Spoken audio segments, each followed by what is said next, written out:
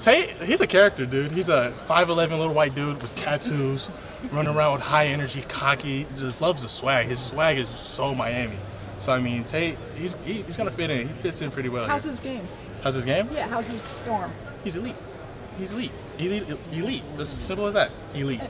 Oh, no, he's a guy now. He's a character, but him and Brevin are cut from the same cloth. You know, that Vegas swag, as they say. How nice would it be if the NCAA approves that waiver and he can compete for the starting job? That would help the quarterback room a lot. And help our team out. In what way? It's competition. It's what Miami was built on.